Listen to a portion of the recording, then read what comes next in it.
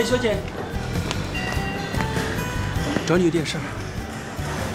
什么事儿？你等我一下，一会儿就好。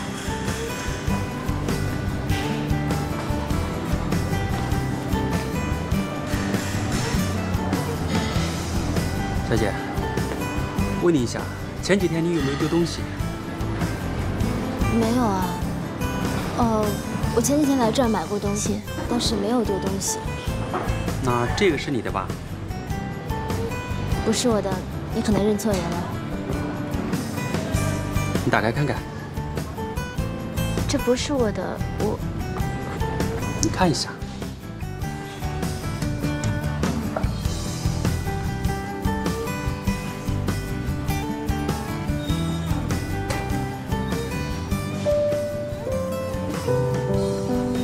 照片上的人是你吧？虽然和现在差别很大，可我还是一眼就认出来了。照片上是我，但这个钱包确实不是我的，我不能拿。小姐，肯定是一定认识你的人，说不定这个皮夹的主人在暗恋你。可是这个不是我的，我真的不能拿。一直也没有人来领，放在我们这儿也不好处理。交上去也是充公，还不给你。哎，你和皮夹的主人肯定有关联，说不定啊，我还促成了一段美好的姻缘。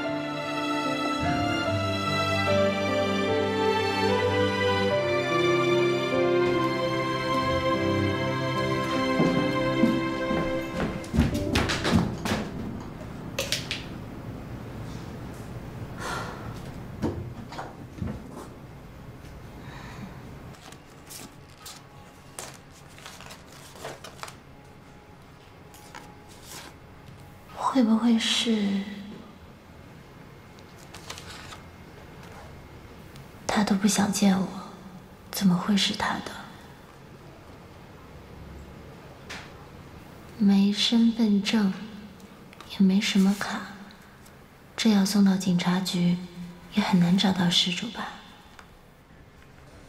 我来到你的城市。是从证件上撕下来的吗？还有钢印。想象着没我的日子，你是怎样的孤独？这是以琛的字。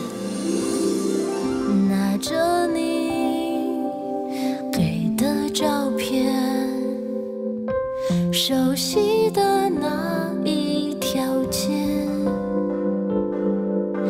只是没了你的画面，我们回不到那天。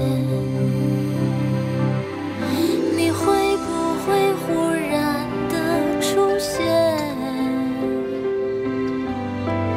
在街角的咖啡店？不再去说从前，只是寒暄，对你说一句，只是说一句，好久不见，好久不见。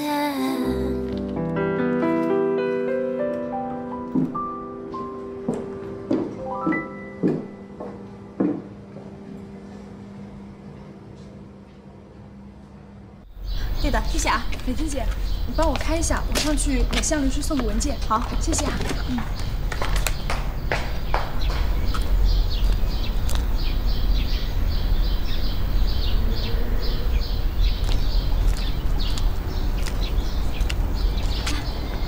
你好，你好，请问你有什么事情吗？请问何以琛律师是在这儿工作吗？对呀，请问你有预约吗？真的是在这里工作。请问您有预约吗？哦，没有。如果你有什么事情的话，我可以帮你转达。或者您可以在那边稍微坐一会儿。何律师现在在区法院，大概2个小时之后回来。不用了，我下次再来。啊。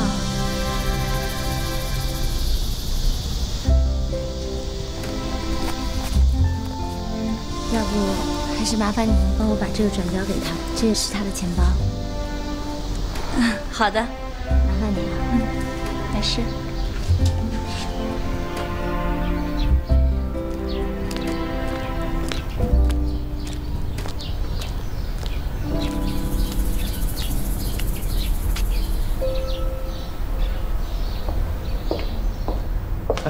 美婷，刚刚出去那女孩是来干什么的？袁律师，你什么时候从北京回来的？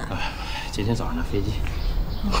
你快告诉我，刚刚来那女孩是不是找何律师的？你怎么知道？他让我把这个钱包转交给何律师。这不是何律师的钱包吗？嗯。这有情况啊！钱包我先拿走了，何律师回来马上通知我啊。哦。别说。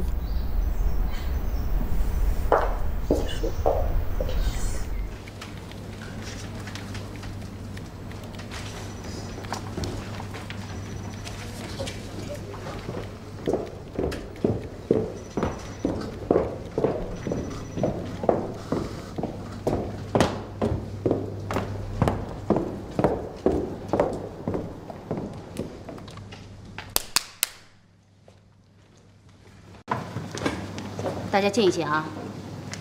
我宣布一个最新消息：最近一期的杂志经销商来电，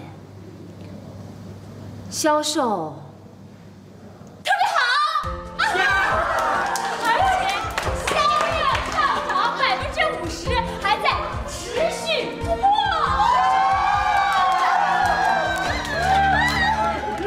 太棒了！哎，这次啊都是 David 的功劳，他那张脸啊可是少女杀手。说到底啊，默笙，你的功劳最大。默笙啊，你在国外混得可真不错啊 ，David Morgan 这样的大咖你都能请得到，厉害。这次也是运气好，刚巧碰到他在上海。运气好也得人家给面子啊。哎，就是。哎，对了，默笙啊，一直想问你呢，在国外工作和在国内工作有什么不一样啊？就是。就只是薪水多一点点而已。不是谁都稀罕薪水高。有病啊！这是。怎么了？最近论文总监是怎么了？这跟吃了炸药桶一样的，随时爆发，好奇怪。哎，喂，你们一点都不知道什么事儿？她老公出轨了啊！包了小三儿不说，把家里所有的钱全部扫光。人家老公是那个什么哦，企业家啊，怎么可能呢？对呀，不会吧？哪听来的？我也是听别人说的。哎，那次有一个律师打电话来，被人听到了，然后就知道了。后来他最近老对我发火，我都忍着他。哎呦，那说到底都是你们男人的错了。老天爷呀，这世上还有没有赚一不花心的好男人啊？我们就是啊！啊，有，真是。我也是，你就算了吧。就是。我想不用我强调，每个从事律师行业的人，都应该知道开庭时间的重要性。对不起，何律师，是我把时间记错了。你不用跟我说对不起，去跟委托人道歉。如果不是及时发现了错误，很可能由于你的疏忽，委托人会被法院判撤诉。做事这么不严谨，我不建议你从事法律工作。何律师，这次也是我的疏忽，回头我一定好好教导他。出去吧，仅此一次，下不为例。是。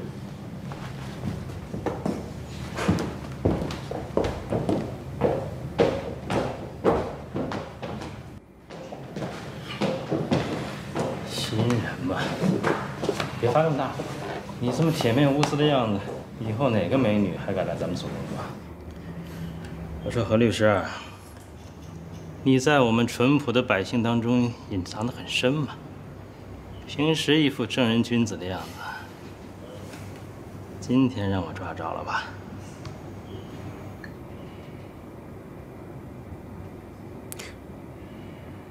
我钱包怎么会在你那儿？今天下午一个美女送到咱们所。说吧，是不是在外面惹什么桃花债了？钱包居然在人家里，肯定在人家过夜了。你胡说些什么呀？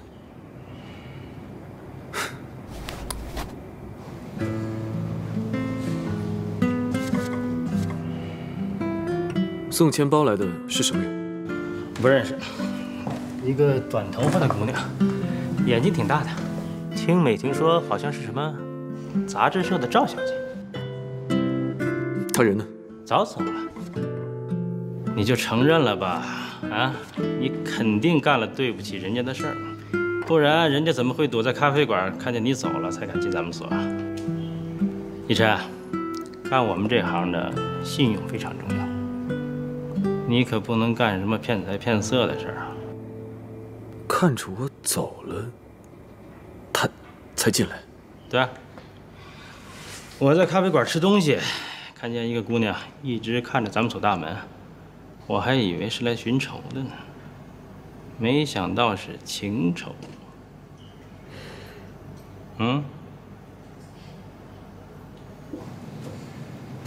你先出去吧。这么快赶我走？事实真相还没交代呢。老袁，我想静一静。钱我可没动啊。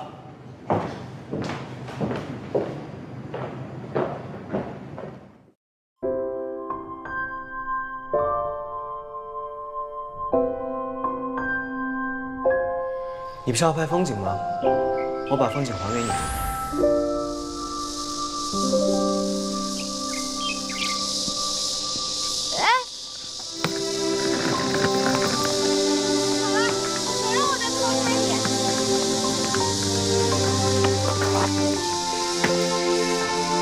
你跟着我干什么？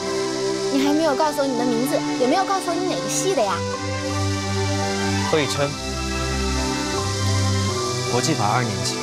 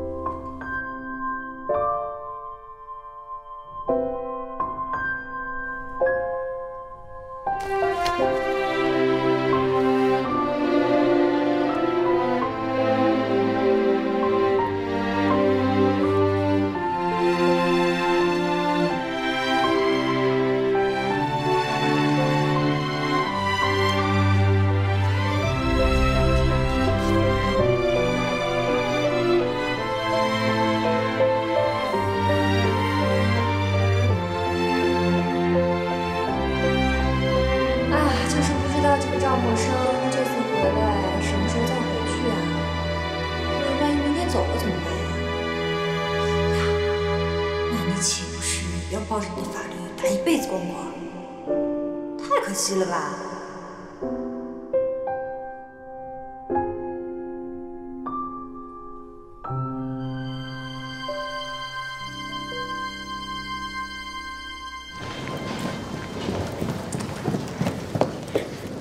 默笙啊，有人找我啊！我在会客厅里边看见一张又帅气又英俊的脸，比David还帅啊！简直就是都市精英青年才俊啊！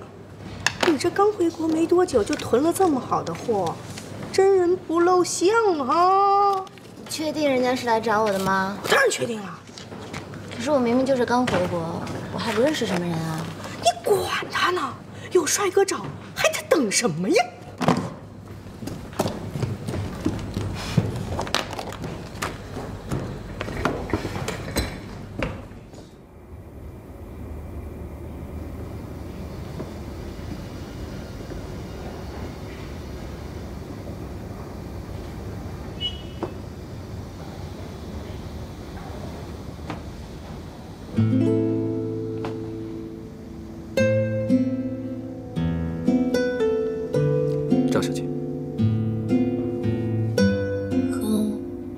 先生。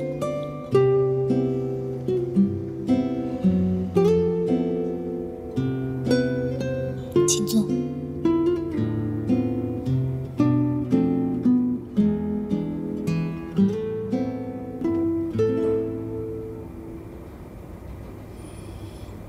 你要不要喝点什么？谢谢，不用，我说几句话就走。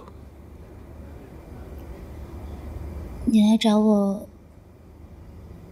你怎么知道我在这儿？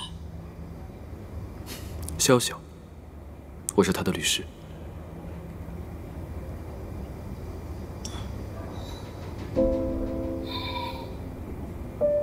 有什么事情吗？赵小姐3天前来 B 事务所，曾说过会再度光临，却迟迟不见你，我只好亲自过来拜访。你怎么知道是我？我刚好有正常人的推理能力。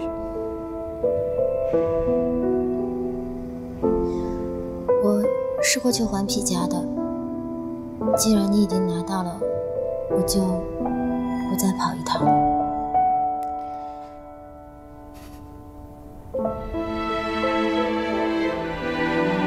除了还皮夹，没有别的事。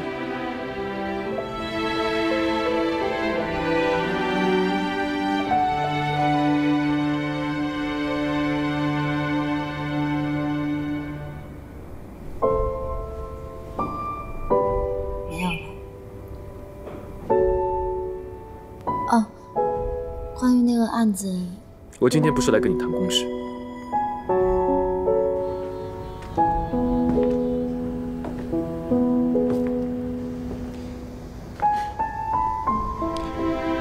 这里面原来有一张照片，赵小姐知道下落。有吗？我没有注意。这里面除了钱以外，什么都没有。那赵小姐是如何知道皮夹是我的？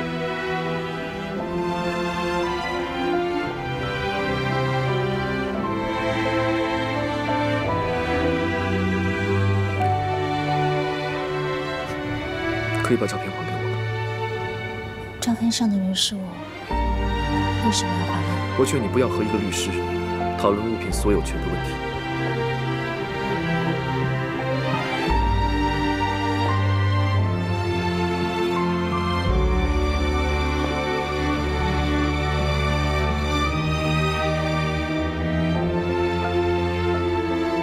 照片不在这儿，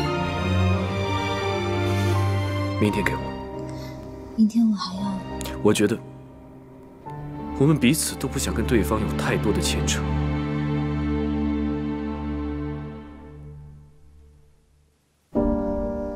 你要我照片做什么？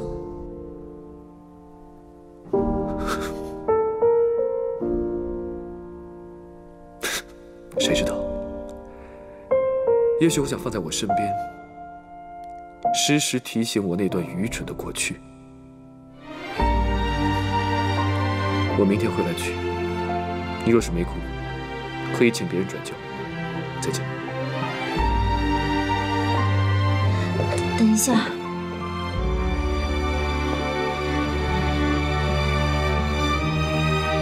明天我会送过去。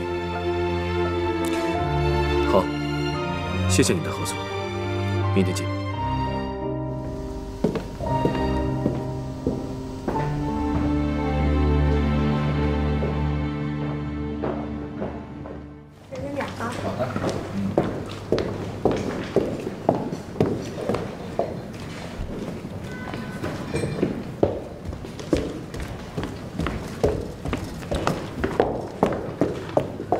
默笙，默笙，刚才那男的呢？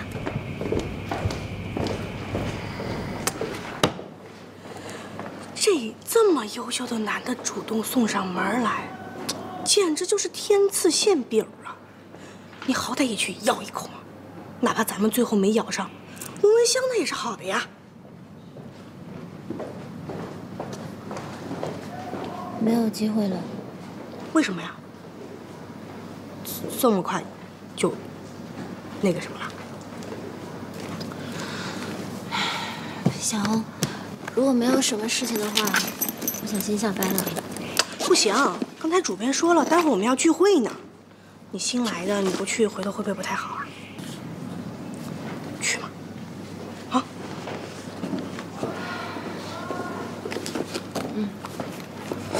感觉你见了那个人就魂不守舍，是不是爱上人家了？你说？一会儿见啊。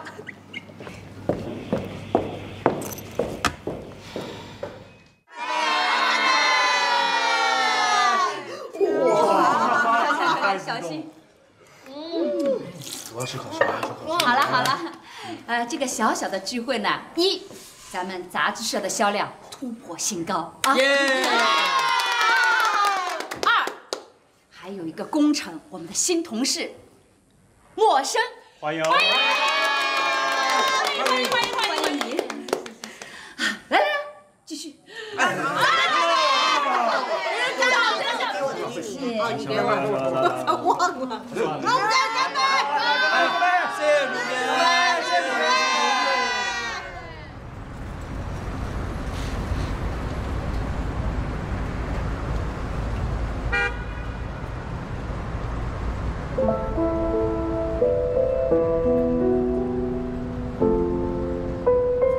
是愚蠢的过去吗？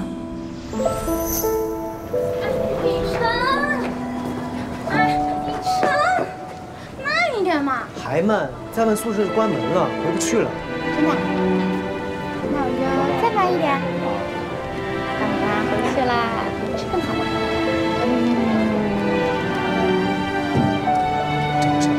你这不是羞的？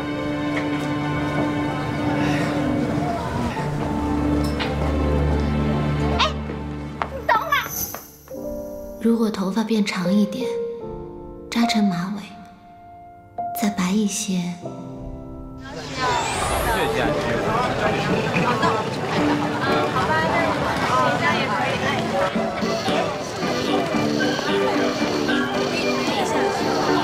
也可以看一下，后面有这个地图，大家一起看一下。然后也可以。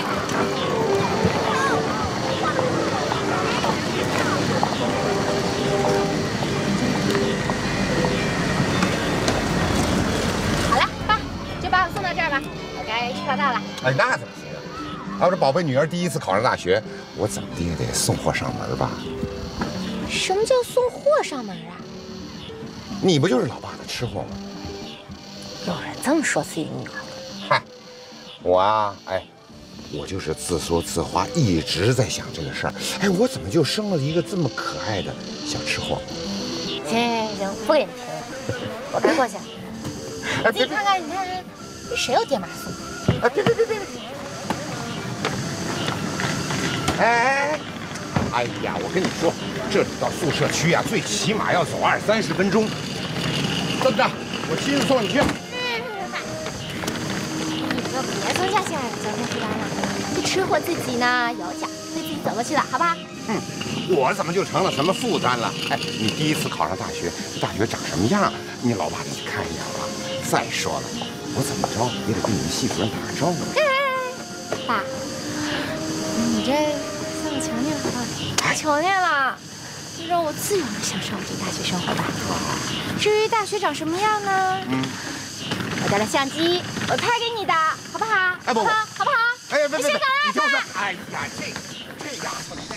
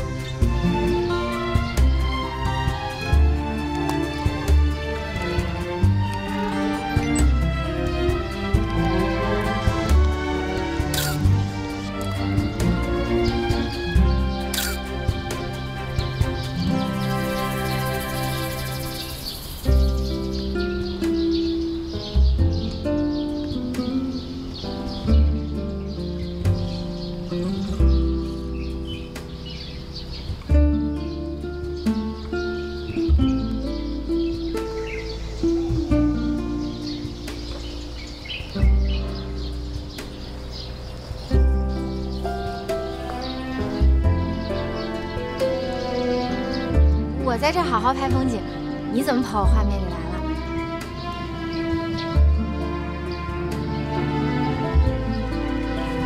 哎，你怎么走了呀？你不是要拍风景吗？我把风景还给你啊。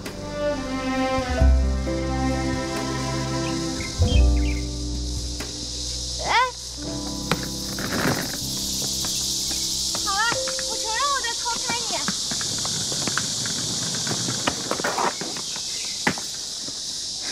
你跟着我干什么？你还没有告诉我你的名字，也没有告诉我你哪个系的呀？我为什么要告诉你啊？那我不然怎么把照片给你啊？不用了。那我就只有把照片洗出来，满学校到处去问喽。你等一下。怎么啦？怕我找不到你啊？虽然学校这么多人，但是有志者事竟成，我一定会找到的。何以琛，国际法2年级。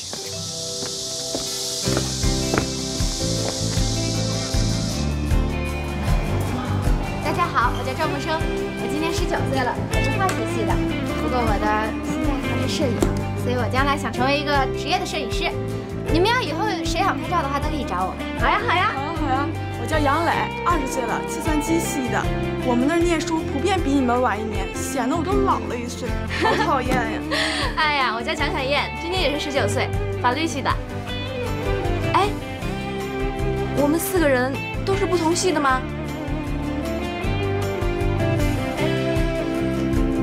啊，我叫林少梅，我也是化学系的。真的啊？太好了，咱俩一个系的话，是不是以后就可以一起上课了？喂喂喂，你们2个倒是找着伴了，我们2个可怎么办呀？那你就节哀顺变喽。我们俩就要抛弃你们了，不过还是可以一起吃食堂的嘛。待会儿一起去食堂了。好呀，你们知道吗？长华食堂的菜是出了名的好吃。我就是长华附中毕业的，没上大学前，老师就天天跟我们说，谁要是上了长华，这4年就不愁吃喝了。真的啊？这样吧，咱合个影，就当开学第1天第一次见面的纪念。好呀。哎，等一下，刚刚搬东西搬的衣服都脏了，我先换个衣服。站好位置啦，摆好姿势。等我，等我，等我。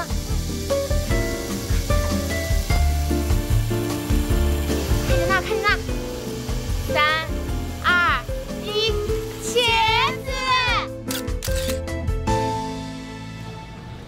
子！哇，真漂亮！这些都是你拍的？对啊，怎么样？色彩跟颜色都还不错吧？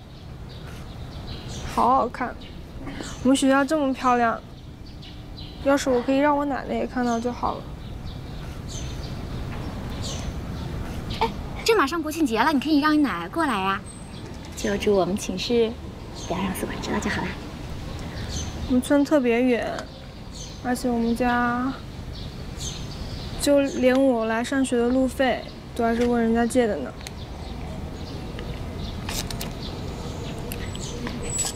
你把照片都寄回去，这样奶奶就可以看到了。都给我啊？反正这是我们学校，我随时都可以拿相机拍的啊。谢谢。一张不行。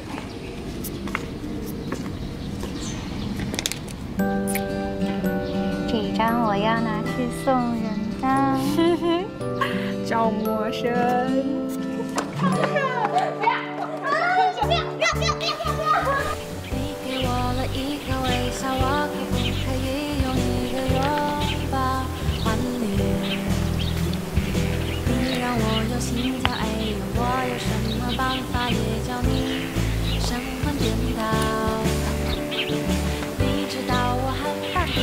这位同学，你打算跟着我多久？跟到你发现我呗。这位同学，你不会是忘了我吧？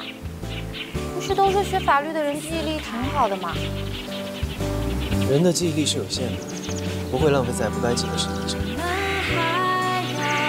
好吧，相信你是学法律的。那我是信守承诺来给你送照片的。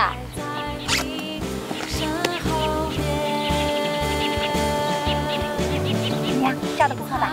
我第一次发光，你效果出力不错。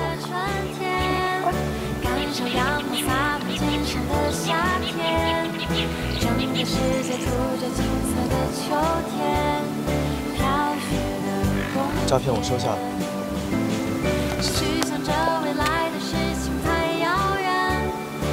哎，等一会儿！谢谢，这照片难道不要还给我的呀？对呀，这照片是我拍的，难道不是我的吗？这位同学，你确定要和一位法学院的学生讨论照片所有权的问题吗？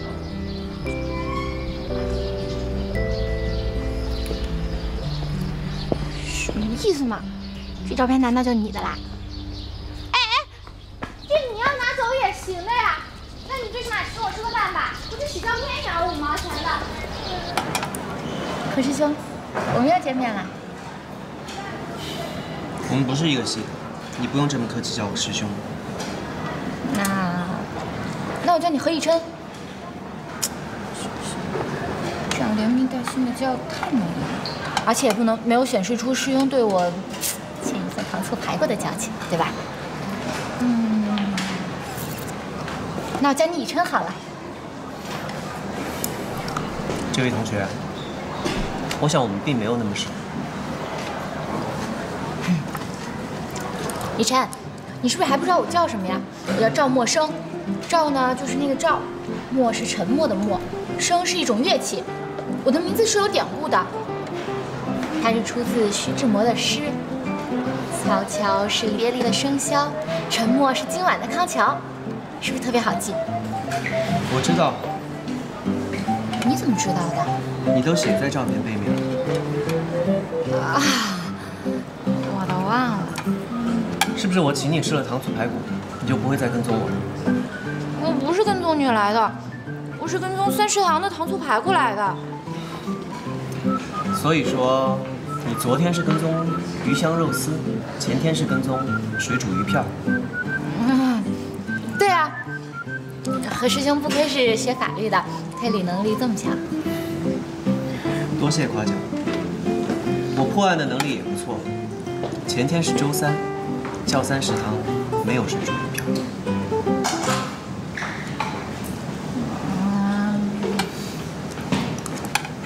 我吃好了，先走了。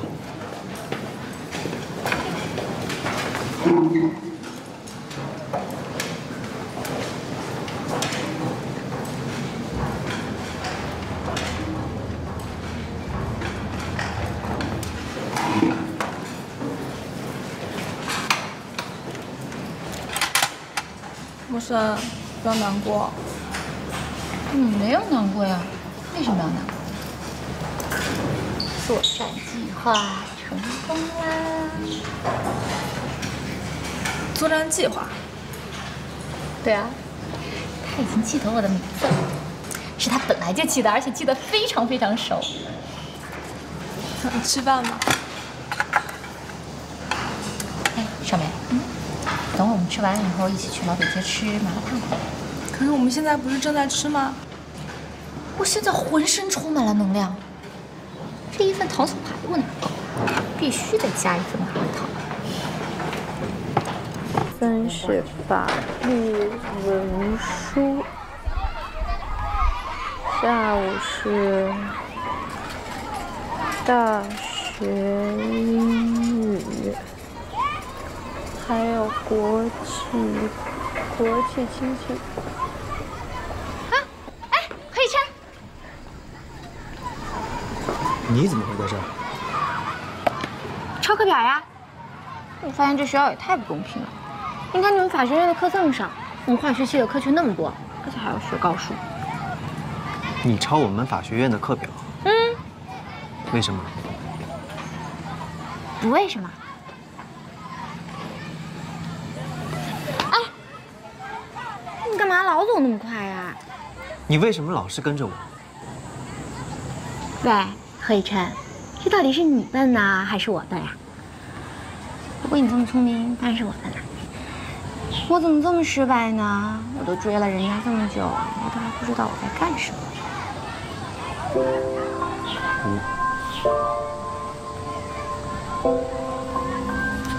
我不准备在大学找你。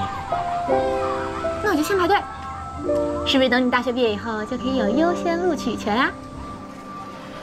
我还有课。明明没课的。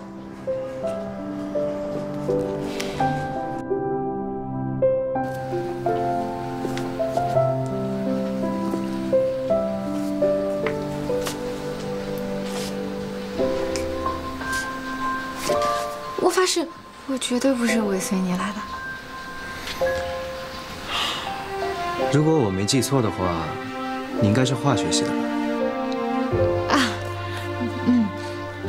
不过我选修了法学，所以我是过来借书的。所以你放心啦，我真的不是尾随你过来的。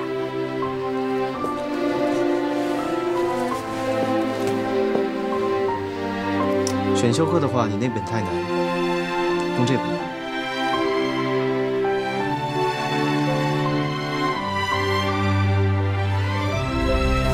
谢谢你的不打扰，再见。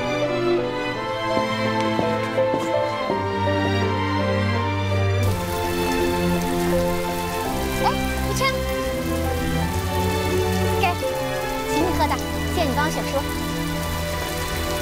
你不是说不会打扰我吗？但你现在在图书馆外面，而且你也没有在学习嘛。谢谢，但是我不需要。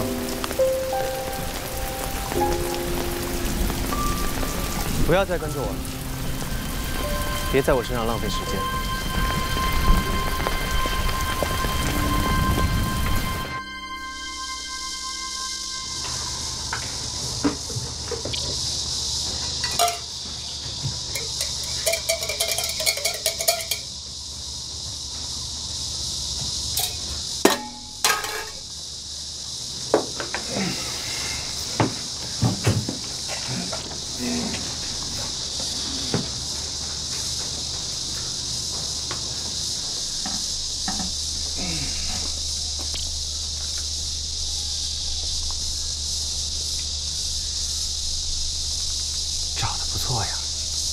什么时候也有闲心拍照了？啊？是个意外。拍个照有什么可意外的？你说话可越来越云山雾罩了啊！你说呀，我们系的男神居然被化学系的人抢先了。一会儿等默笙回来。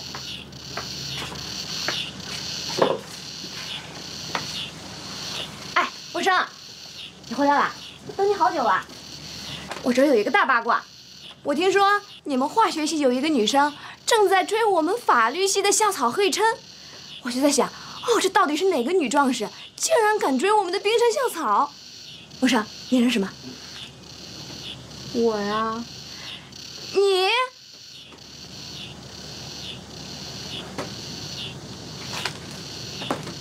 唉，这儿呢是你们何校草拒绝过的养乐多，喝吗？当然要喝。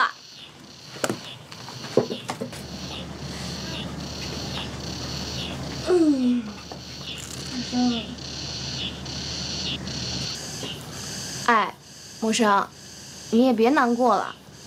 我听说呀，我们系追何以琛的人那是多了去了。哦，别的系更多。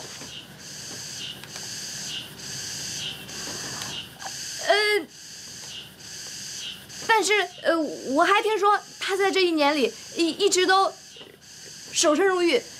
所以说，默笙，这不是你的错，这是何校草他还无心下凡。对，无心下凡。听你这么说，我就更喜欢他了。你不是吧？哎呀！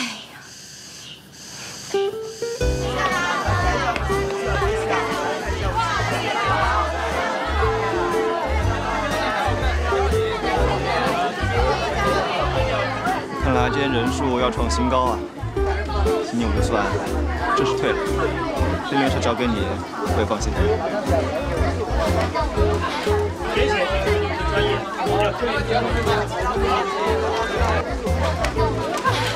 副科抢到了，到哪儿去填？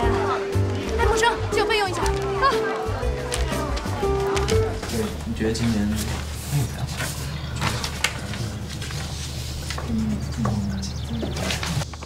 哎，社长，这个人为什么会被招进来？怎么了？你一个化学系的，毫无法律基础，就这样的人也能进我们辩论社啊？徐副社长，你不知道，外面一直给我们提意见，说辩论社招人太集中了，都在法学院。辩论社是个大社，还常拿奖。学校也给过建议，希望我们放眼全校去招新人，给其他社团做个表率。可是你招这样的人进来有什么用呢？他什么都干不了啊。不会啊，他有摄影特长，你看看，起码以后出去比赛，摄影师不用外借了，不然每次去摄影协会借人，你试试。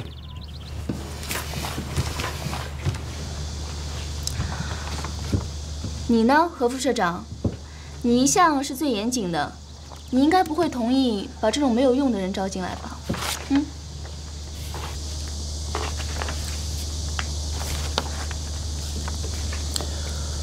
我认为，一个社团想要发展，不能局限在一隅之地，并不是法学系就一定适合参加辩论社。那么同理，并不是化学系就不适合参加辩论社。所以，我没意见。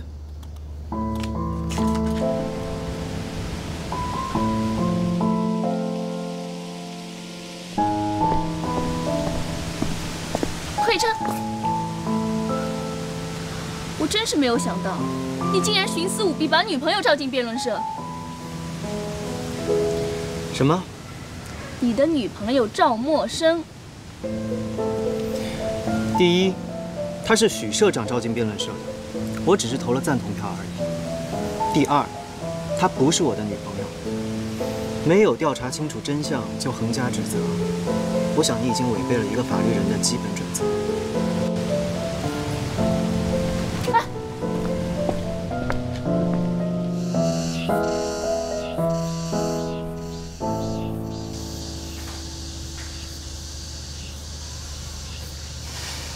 你们两个等会儿。哎，你觉不觉得这个师姐有点问题？她干嘛把我们两个单独留在这儿？不知道啊。不过好像她刚才只叫了我，没有叫你们。真的啊？嗯。不过还是算了，我还是陪着你吧。这个师姐在我们系特别有名。有名？特别的灭绝师太，拉手摧华。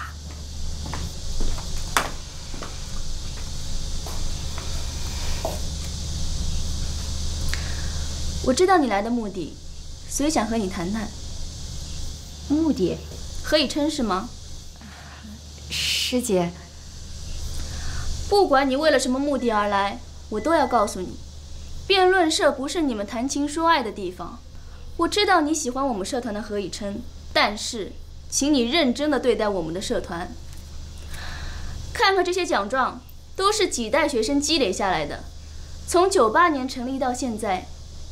法学院第一社团，也是学校最看重的社团，所以我不希望这里成为你们1年级女生追男生的场所，明白了吗？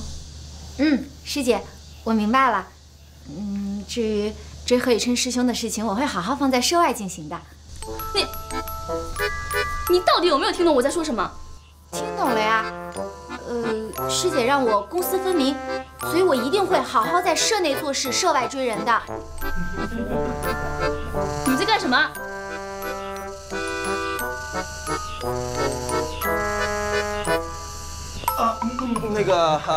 我们听说这个许副社长在教导新人。对，我们特意过来看一下，这个不错啊。我们社这个优良传统是要跟新人探讨一下的啊。不过你有听说过不能谈情说爱吧？是啊，都什么年代了，还来这套啊！好，那你们继续教导啊，我们先撤了。啊，不过徐毅，公私分明，首先要以身作则。当然。哎，这个。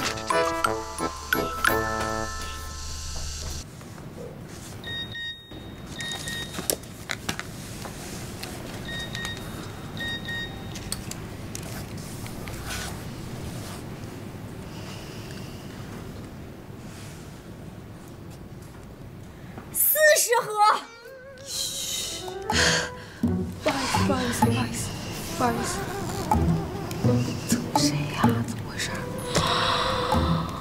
？boss级情敌。坐这儿啊。这位同学，没人帮你拿。啊，就我自个儿。那个他们也都挺忙的，也来不及拿。去送个饭有多忙啊？还不就是懒嘛。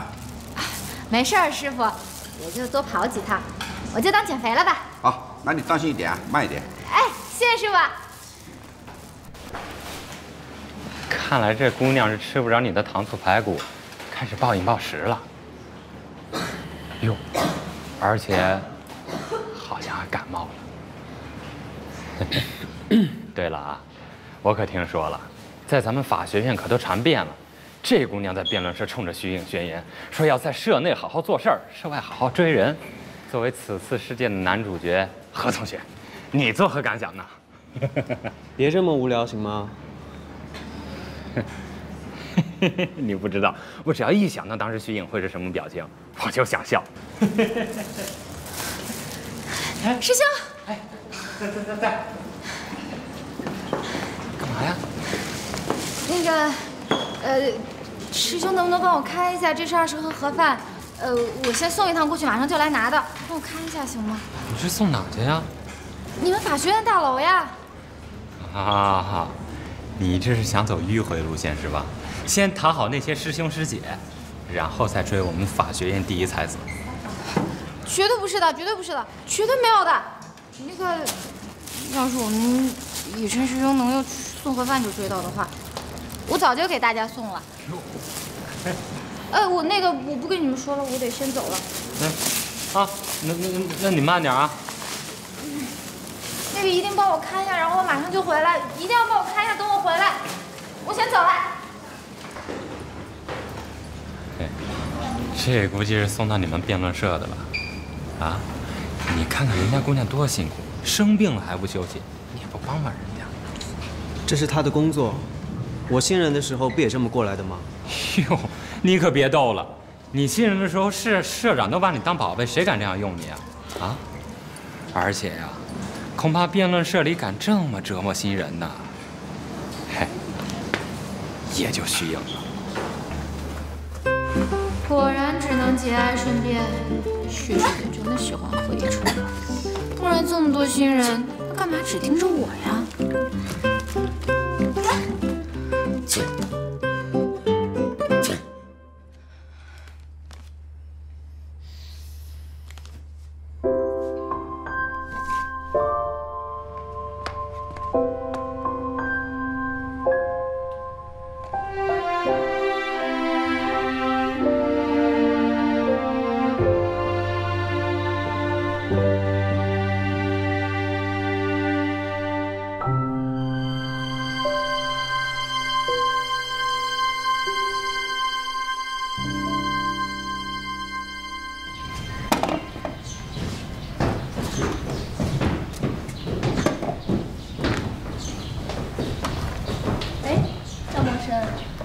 久了，怎么还没放好呀？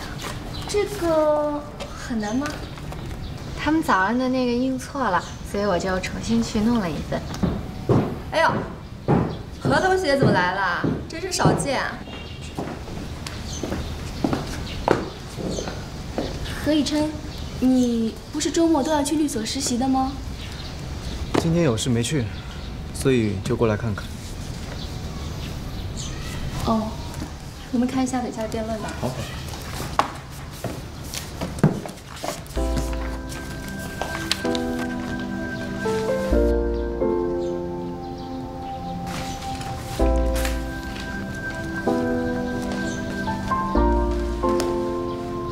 原来他在事务所实习，在辩论社里真的很忙，可是偶尔能看见他，听到别人谈论他，就觉得好开心。他看到我这么认真，会不会有一点感动呢？今天还给我送了药，真是琢磨不透他。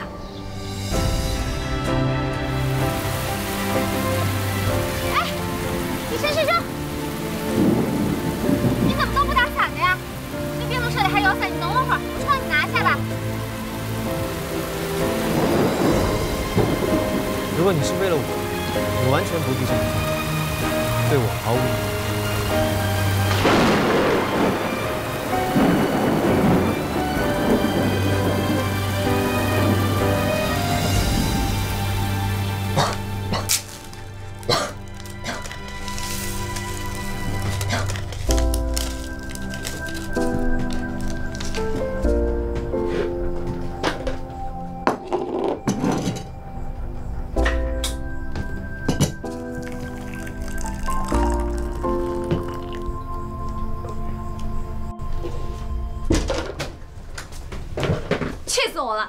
那个女魔头真是太过分了，都是一个学校的，只不过比我们大一级，用得着这么趾高气扬的吗？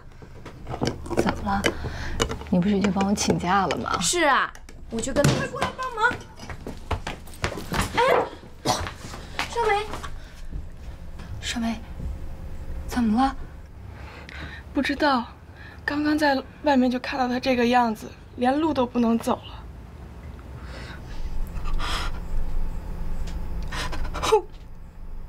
我这个月打工的钱都被抢走了，这是要钱搏命！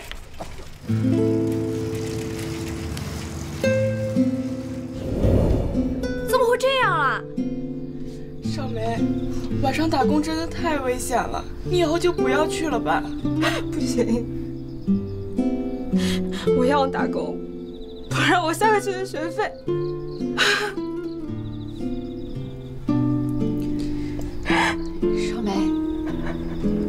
少梅，如果你一定要打工的话，我陪你去，好吗？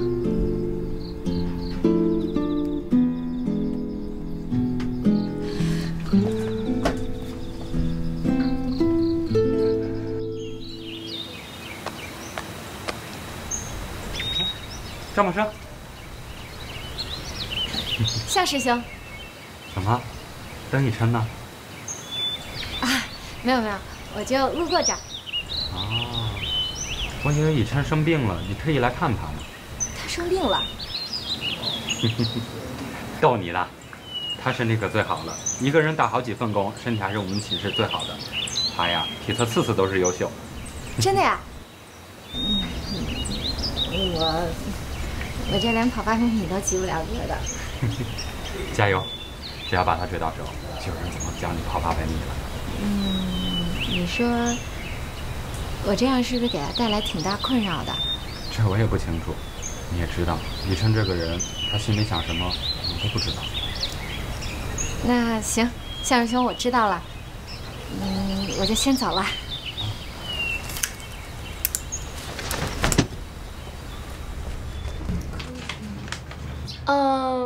那个新人好像很多天没来了。哪个新人？ 就是化学系的那个新生啊！我早就说过，这些1年级的女孩子能有什么毅力啊？完全就是来玩玩的。我看啊，只要稍微有些困难就不行了。哎呀，那太可惜了！眼看这个高校辩论赛就要开始了，难道又要去摄影协会借人了？社长就去借呗，人家社团的社长对你可有好感了，到时候啊。 正好把终身大事也一起解决了，大家觉得怎么样啊？别起哄啊！我晚上还有份工要打，如果没什么事的话，我先走了。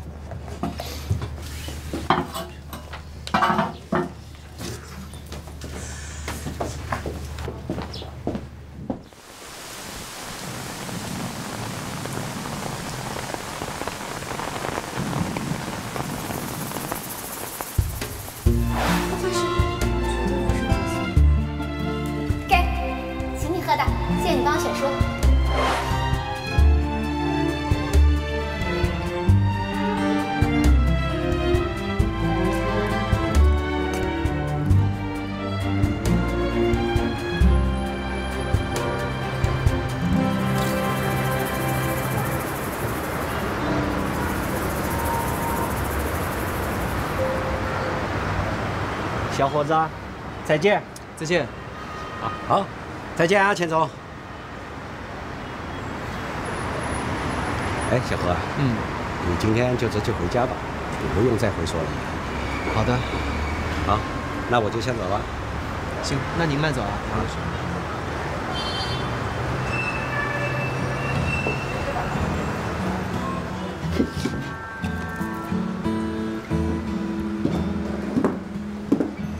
何以琛，你怎么在这儿？这句话应该我问你吧？你怎么会在这儿？我发誓，我绝对没有跟踪你来的。尚梅在这附近打工，我晚上怕她一个人回去不安全，所以我就在这等着她。没想到会碰到你。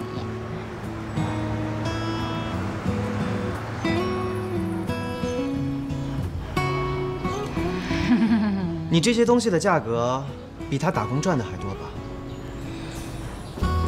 所以我没有告诉他，我跟他说我在这上自习，免费喝白开水的。师兄帮命。上面好像快下班了，那个我就先走了。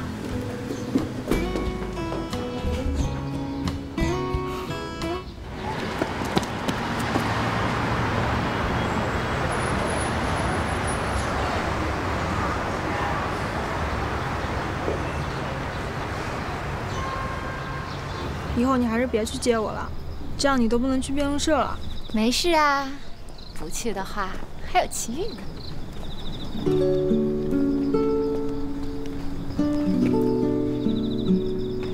你为什么每天都要从这条路绕回去啊？安全呀。万一呢有坏人出来的话，我只要喊一声，就会立刻有同校的师兄出来救我们啦。我才不信呢！你是想偶遇何以琛吧？才不是呢！我告诉你啊，刚才我等你的时候遇到他了，所以啊，他现在还不在学校。那你都知道他不在了，为什么还要走这条路回去啊？不知道。我一想到他住在这栋楼里，就觉得跟他走过同一块地方，就很开心。原来喜欢一个人啊，就是连走他走过的路都会觉得很幸福。默笙，你中毒了，真的是中毒了呀！好啦，走啦，小花痴，走啦，走啦，走啦！哎，何以琛，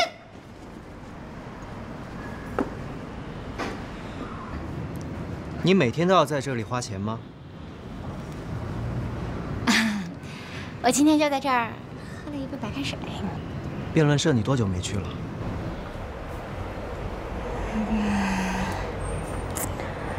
但是我晚上要在这儿接少梅下班，所以晚上社团那边我就可能没法继续了。所以你的意思是你要退出？没有的。你知道吗？你进入辩论社，我是投了赞成票的。什么？所以说，如果你中途退出的话，我会很尴尬。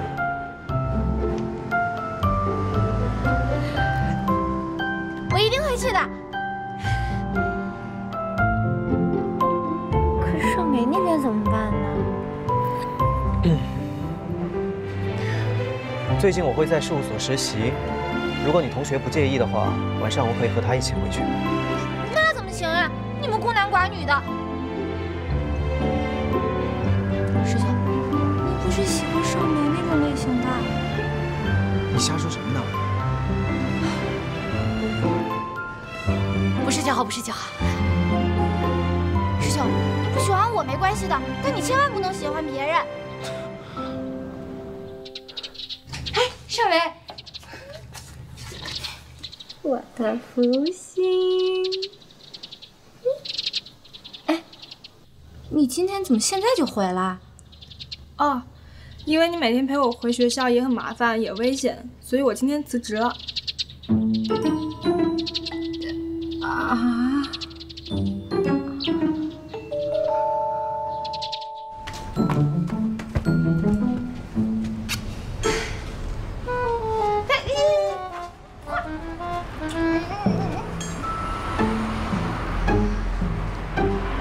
那个就是老板呀。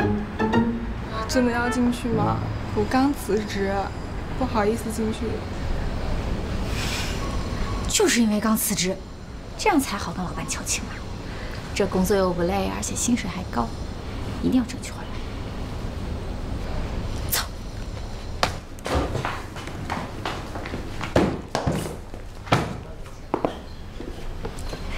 老板你好。老板好。怎么了？薪水不是都给你结清了吗？现在才来要，可没有了。没有，老板，工钱是正好的，没少。老板没有啦，那个我跟少梅现在是专门来感谢你前段时间对他的照顾的。感谢不必，突然立即辞职，一点时间也不给我准备，我可没看出什么感谢的心。其实老板都是我的错，那个因为我怕少梅危险，所以我就每天过来接她，但她又怕耽误我的事儿，所以才自作主张把这儿辞了的。但是我们现在已经找到了一个一起送她回去的师兄，所以我们就不怕啦。那个老板，我们知道这辞职是我们的不对，但是你看我们现在都已经知道错了，你就再给少梅一个机会，让她重新回来工作好不好？拜托啦。去，你当我这是什么地方？想来就来，想走就走啊！他的位置已经有人顶替了，我们这儿不缺人。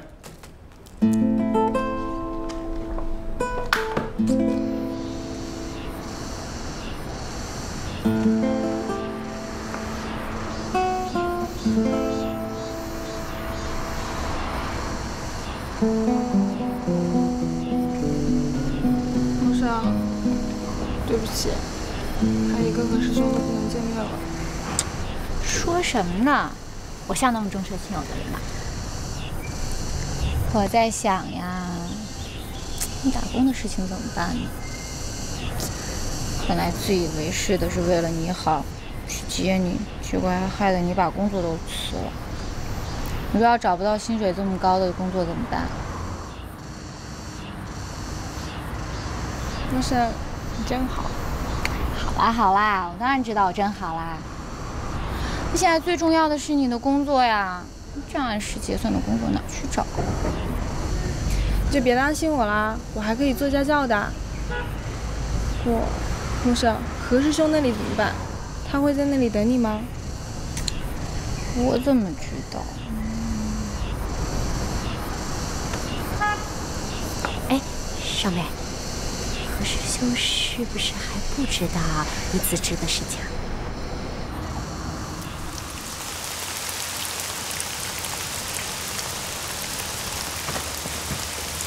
干嘛去？我去趟事务所。下那么大雨还去？周末不是不用去吗？我有点事儿，先走了。哎，不是，哎，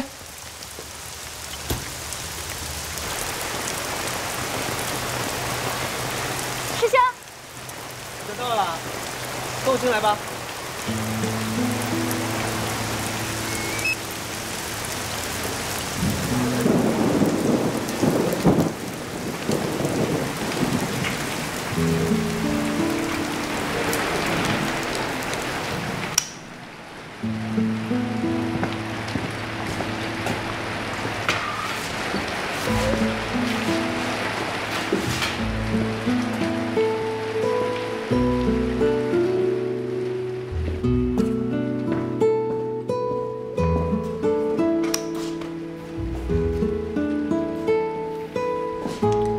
晚上这里没什么人，我已经跟毛律师说过了，你可以在这里等我同学，其他地方就不要乱跑了，知道吗？师兄放心，我肯定不会到处乱跑的。好。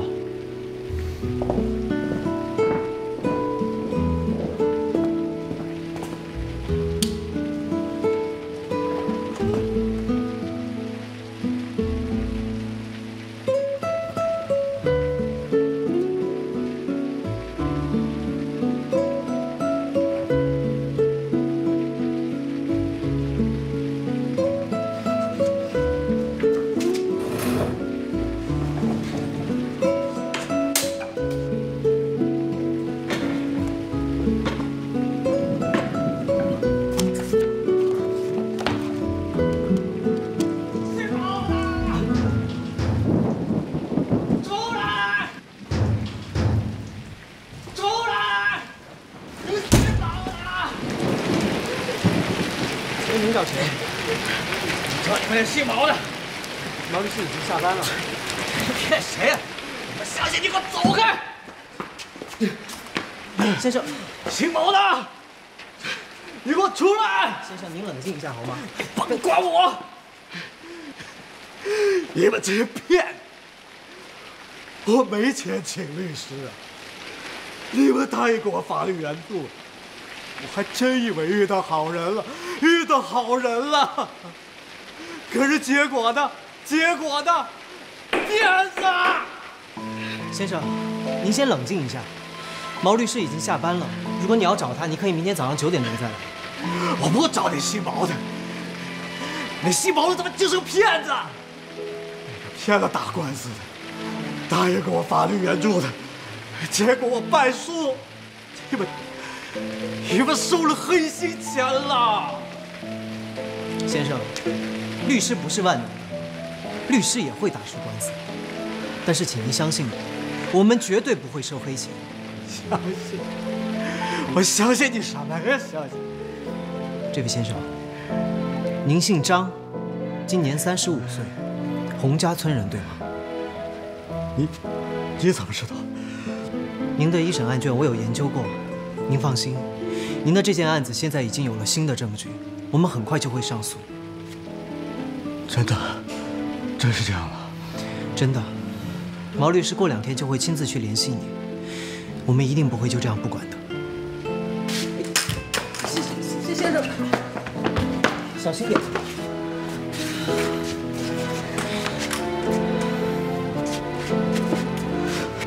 先生，我会跟毛律师留个口信，告诉他你今天来过。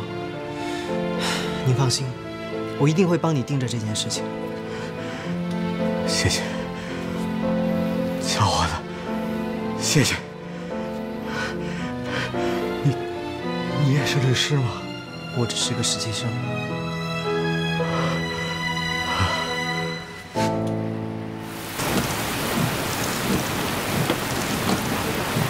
您慢点儿，小心！哎，你等会儿。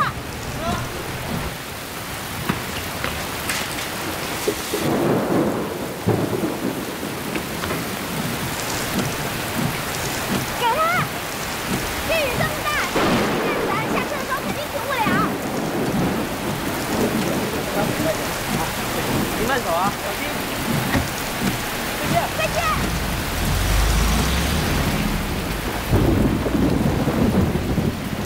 快进去吧。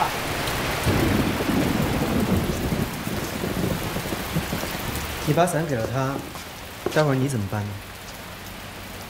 这说不定一会儿就不下了。可你刚刚还说不会停。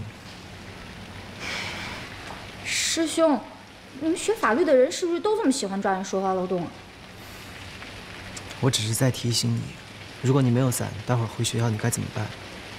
没关系的呀，这我还年轻嘛，我淋一下没什么的。那你说刚才那个人，他挺可怜的，他要淋一下，万一生病了怎么办？现在这种可怜的人太多了，被人骗，被人欺压，不知道怎么样去反抗，或者说知道要反抗，但是没有钱，没有渠道，不知道怎么样去做。所以师兄你很厉害呀，你可以帮助他们。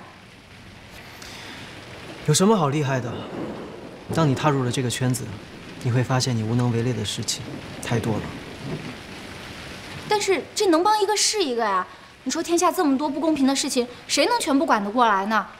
你已经能帮一些，很厉害了。你说的对，以后我会尽力多帮助一些。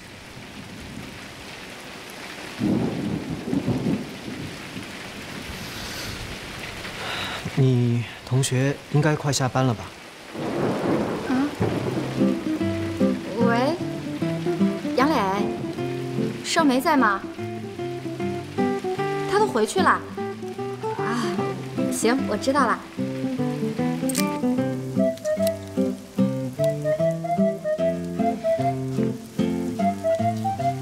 少梅说她找不到来事务所的路，所以就先回去了。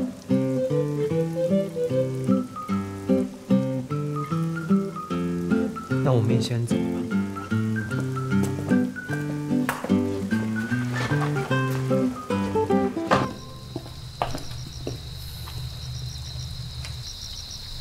到了，你回去吧。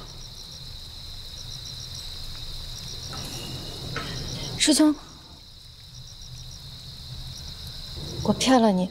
其实少梅早就已经辞职了，她担心我一直送她回来会不安全，但是我又想跟你一直回来，所以我就不敢告诉你。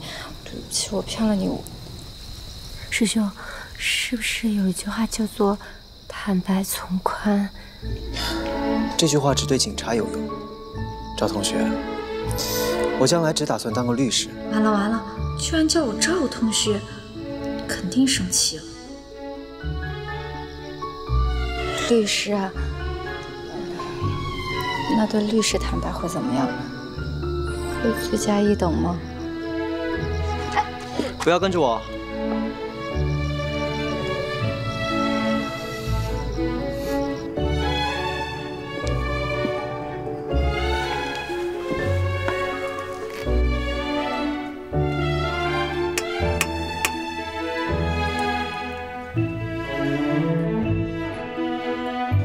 师兄，还在生气吗？这里不是聊天的地方。好了，千里送你养乐多，喝了就不要再生气了，好不好？有一句话我一直想跟你说，饮料喝多了会变笨，你还是少喝点吧。我们的何校草说了。饮料喝多了会变笨的，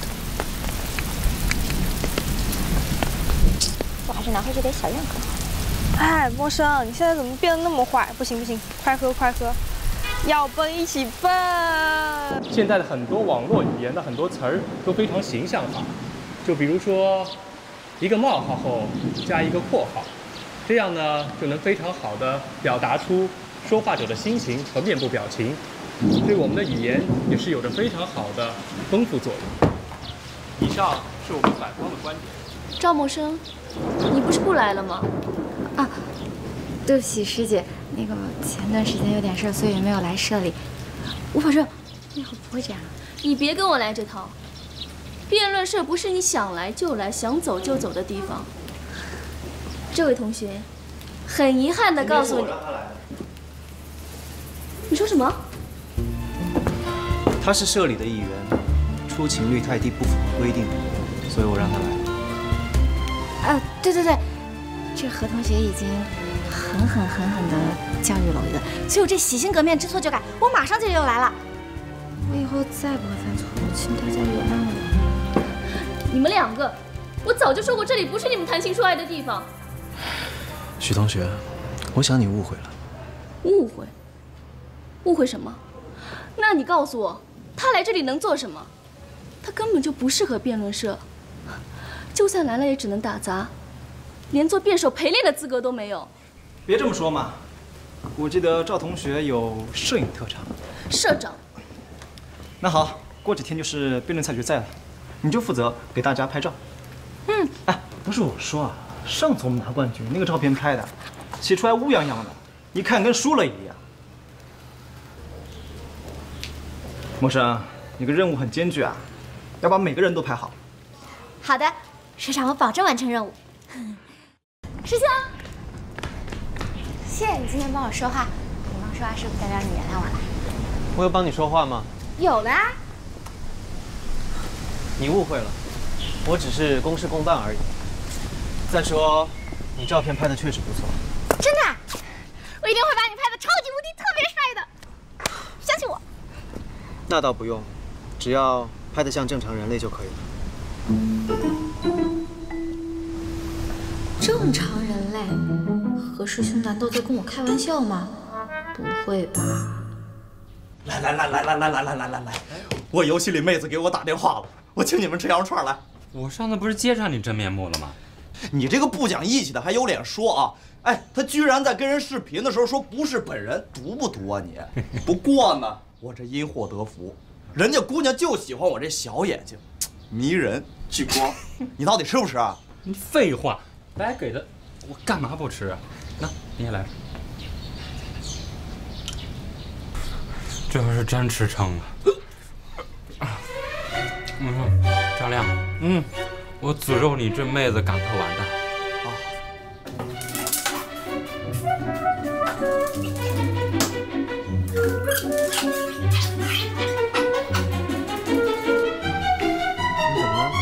哎呦，胃里难受，吐了。赵亮给吃了羊肉串，肯定吃不干净呀。哎，赵亮，你不会是报复我吧你？我闲的没事，我报复你干嘛呀？你没见我一直上厕所呢吗？我不也吐呢吗？以琛，你也吃了，你没事吧？我没事啊。不对呀，可能因为我吃的少吧。